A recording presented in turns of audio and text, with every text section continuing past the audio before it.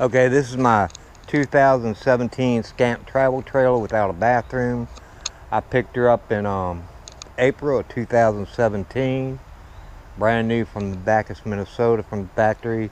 I think the base price was in the neighborhood of $11,000, and with all the extras I got and everything, it came to about $14,000. But I'll show you what I got. I got the awning extra. I'll show you how to put that out.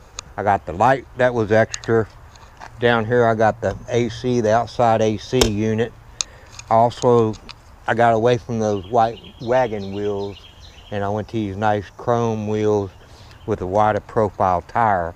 I also took the red Scamp off the trailer, the side decals, and I got Melissa Martin out of Georgia to make these decals for me. That's the name of my trailer, Janie. Back here you got the fresh water connection. I'll show it to you a little better when we get around to that. But anyway, let me show you how this awning opens up. It's pretty simple. You just crank it out like so. Then when you get about halfway out, you let the legs down. Pretty easy to do. If I can do it, anybody can do it. Okay, just pull the legs down just like that.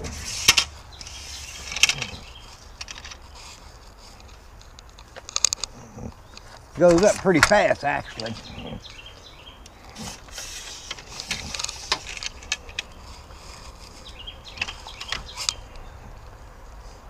Then you crank it the rest of the way out.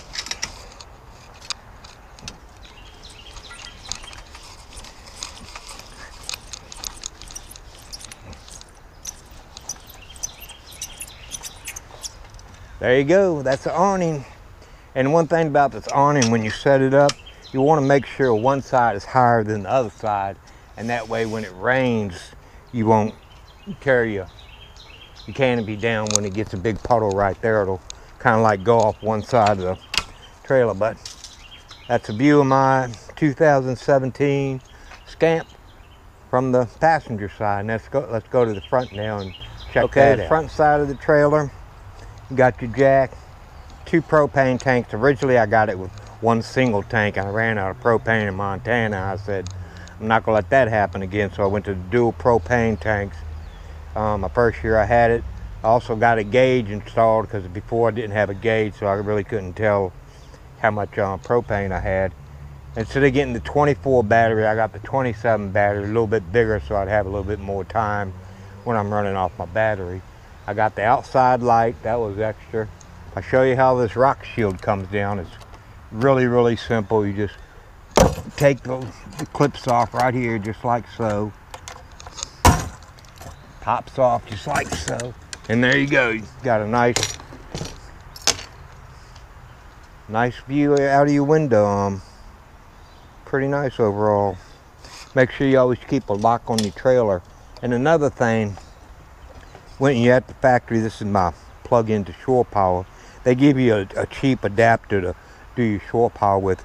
Go out and buy you a nice one. I think I bought this one out in California for $12. That's all it cost me, because my original little one was about that big and I actually melted it. So I knew I had to come up with something better than that. Okay, let's check out the driver's side. Okay, this is the driver's side, okay? Back here, this is where your shore power comes from, this cord right here. I got pulled out because I charged the battery a lot. Right here you got your cable, which was extra. So if you get to a private campground, they have cable. Boom, you plug it off right up there. This is your exhaust for the furnace on the inside. Right here you got your city water connection, and you got your drain right there. If you notice, I went to toggle bolts on these 2 pieces here, because the reason is it came with little black squares and I was stripping them out because they're made of plastic. And with these, all I have to do is take the toggle bolt off. That's 1.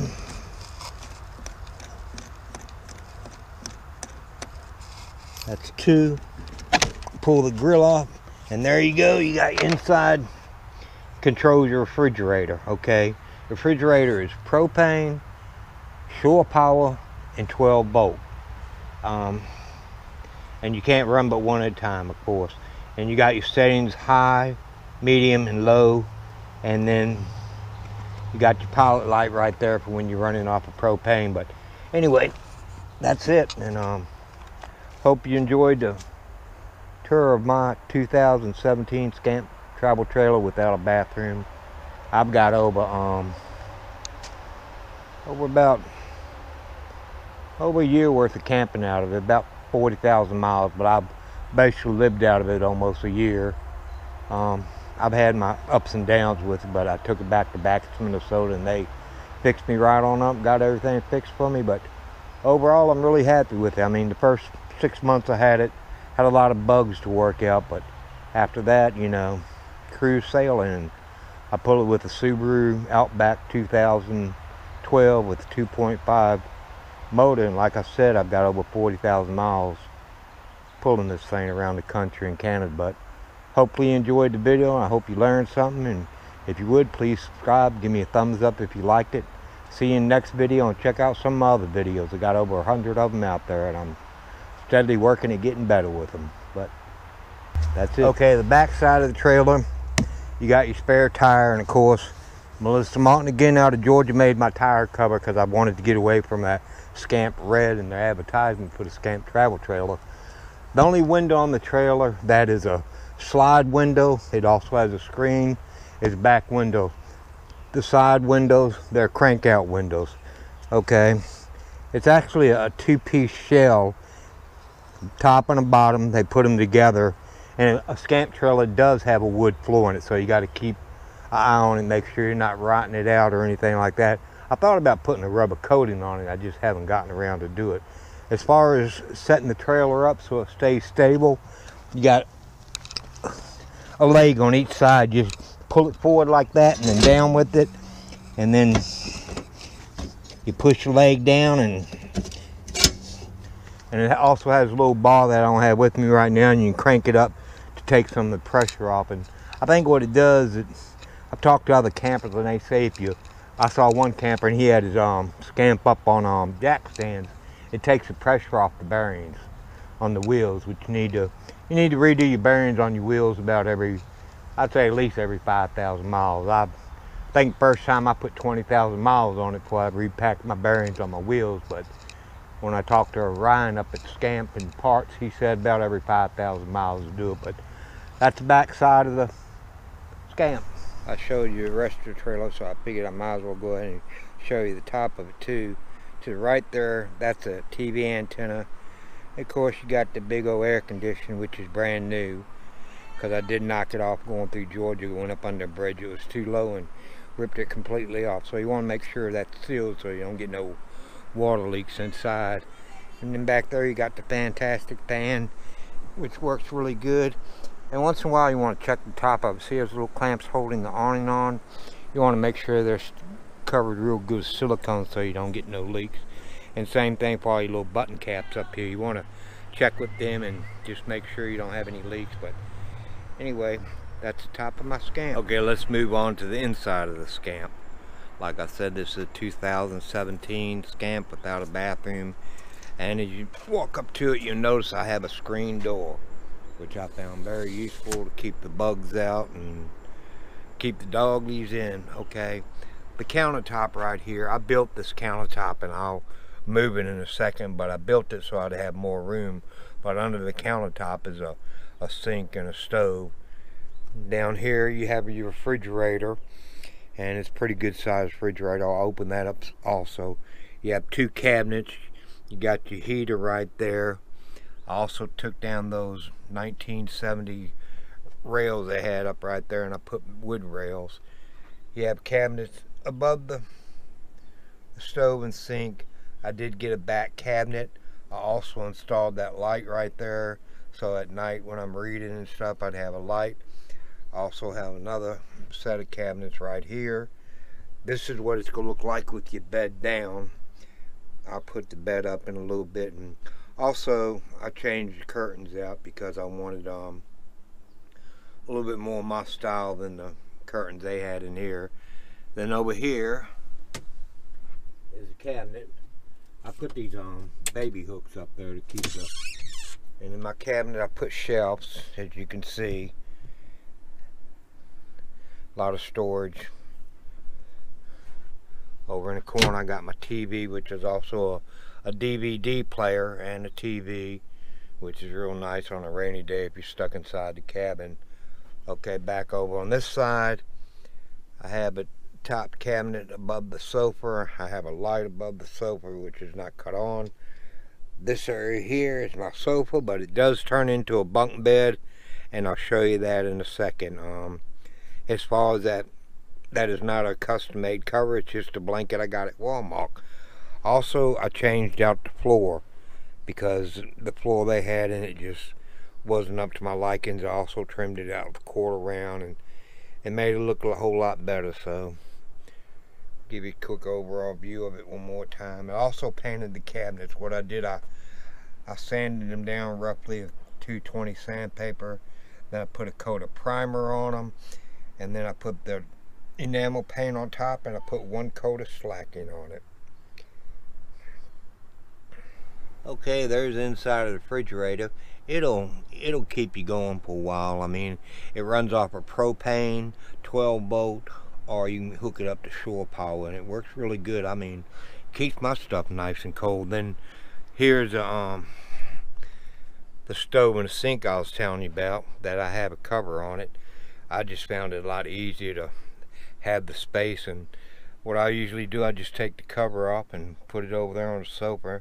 I'll show you how I built that in just a second. I built my countertop out of 1x4s, and I believe it's 1/2-inch plyboard, and I basically just made sure the handles on the stove wouldn't hit anything, and I built it around the sink, and it works fine for me. I mean, it's really super nice to have all that extra space. Also, you'll notice I put baby safety locks on everything, keep the counter in place when I'm driving, keep the refrigerator closed. I put one down there, and they work really well. I also put them over here on this cabinet because this cabinet here got ripped off going through the roads in Canada. And then I also put them on that cabinet too, because that cabinet door got ripped off going across Canada. They really helped out a whole lot. They just worked for me. Okay, there you go, bunk bed in the front. It took me about 45 seconds to set it up, and I think it'll hold weight up to about 150 pounds, which is really good for a kid. You also have storage up under there, and I'll show you that now. Okay, you flip the cushion up like I got it flipped up there, and you have really ample storage in here. I mean, to put it whatever you want to see. You got storage on both sides, this side and that side, and I'll show you the bed now. Okay, this is what the bed looks like down, and I'm getting ready to show you what the bed looks like up. And there's the bed up. It'll sit on 2 people very comfortably, 4 people if you want to play cards or something like that. Also, it has storage up under the seat cushions. I'll show you that in a little bit. But right here is your fuse box. It's right below the seat. Okay, better look at your fuse box. You got breakers. You got your fuses, you got your breakers. It's a good idea to label them, because if you blow a fuse, like I've blown a couple fuses 30 amps, and with my furnace running, it's pretty hard to find them. You're up under here trying to figure out which is which. But so it's a good idea, you know, if you flip a breaker, label it, and label your fuses too, and that'll keep you going. Okay, this is an important one right here. You got your CO monitor, your alarm, and that's really handy to have, especially if you get like a propane leak or something, which I have had before, but it comes in super handy. Like I said, you got plenty of storage under both cushions on both sides, and you also, down this container on this side, you got the inverter, which is right there. You have your inverter, which sometimes it comes unplugged, or it has on me before, and I didn't have electricity through my whole trailer, and all it was it coming unplugged right there. But there you go. Okay, right here next to your bed, you got your thermostat for your furnace, and you also got a DC plug-in for your laptop or your phone or whatever you need. But that's basically a view of my 13-foot Scamp trailer. Well, I hope you enjoyed the video of my 13-foot Scamp travel trailer without a bathroom. Like I said, it's a 2017. I picked it up in April up 2017 and it's now 2019. I've gotten about 40,000 miles on it and about 1 year of steadily living out of it, and it does just fine for me. And I travel with two small little Yorkies, Amber and Little Man, and it's enough room for both of us. You know, it has been tough on a couple rainy days, or let's say a rainy month in Texas, but other than that, the Scamp has been great for me. And hope you enjoyed the video. If you did, give me a thumbs up and check out some of my other videos, because I have like 101 of them out there. But enjoy and be safe.